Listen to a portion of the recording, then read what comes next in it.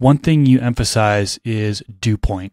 Yes. A lot of growers go by relative humidity, but you go by dew point. Can you explain the difference between the two and why there's an emphasis on dew point Sure. versus relative humidity? Yeah, this is a common question.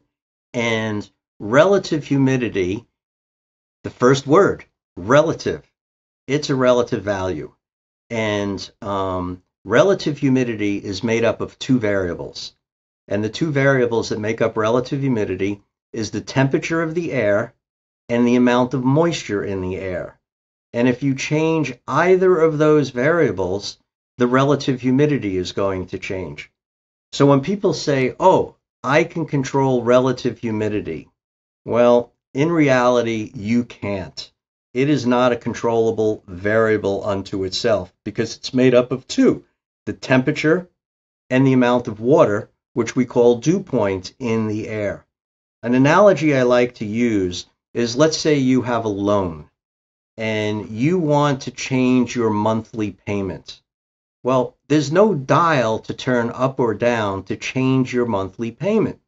You can change the interest rate, that'll change your monthly payment. You can change the principal amount of the loan, that'll change your monthly payment. You can change the term of the loan, that will change your monthly payment. But there's no individual thing that you can dial up and down that is the monthly payment. The monthly payment is the result of these other variables, be it the length of the loan, the principal of the loan, the interest of the loan. Relative humidity is the same. Relative humidity is the outcome of the temperature of the air and the amount of moisture in the air. Move either of those and you move the relative humidity. So, what are we doing? We're controlling the two components that make up relative humidity. And so dew point is the amount of water, and the temperature, dry bulb temperature, is the amount of temperature. So now you can add or subtract the temperature of air. That's easy, heat it, cool it. Or you can add or subtract moisture in the air. And by controlling those two variables, that's where you wind up with your resultant humidity. So at the end of the day, when you're drying and curing flour, the relative humidity is no longer important if you're able to control the two important variables. What's the air temperature around the flour and how much moisture or the vapor pressure around the flour? Now, once you hold the right vapor pressure, and we found that a 54-degree dew point, which relates to vapor pressure, that's interchangeable numbers, the flour will dry to equilibrium. The vapor pressure of the flour will get reduced down to that vapor pressure of a 54-degree dew point. And now it's at equilibrium, the flour won't dry anymore. That's why you can go on vacation and you can even say, you know what, I'm not going home. I'm going to spend another week on vacation. And when you get home, the flour's not going to overdry because it came during your first week's vacation down to equilibrium to match that dew point.